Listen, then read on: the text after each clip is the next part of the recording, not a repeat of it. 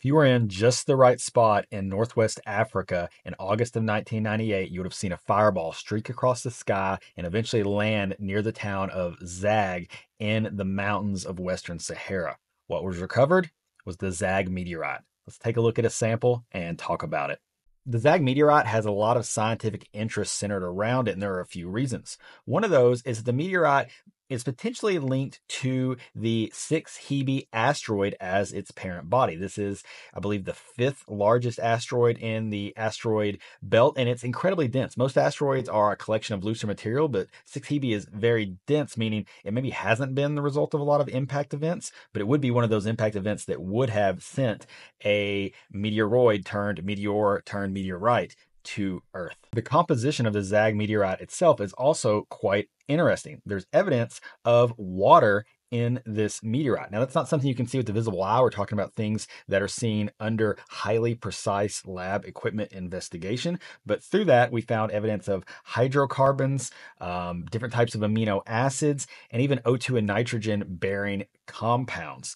The oxygen isotope analysis of this meteorite is quite a bit different than lots of other ordinary chondrites that we see.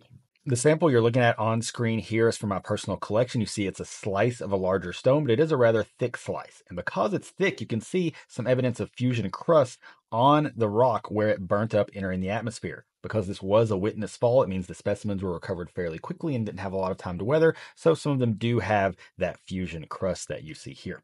The Zag meteorite is classified as an H3-6 chondrite. So often they're classified as an H3, 4, 5, or 6. This is 3 through 6 because there are differing levels of chondrules throughout the specimens that have been recovered. You can kind of see that here. You see some of those more clearly defined chondrules, those little spheres within the meteorite that were once liquefied minerals that solidified out in space. There are plenty of those present, but there are also some of those that are a little bit more affected by heat over time and maybe not so clearly visible. So here we've got a witness fall with interesting composition that's potentially linked to a parent body for which we don't have any other samples from.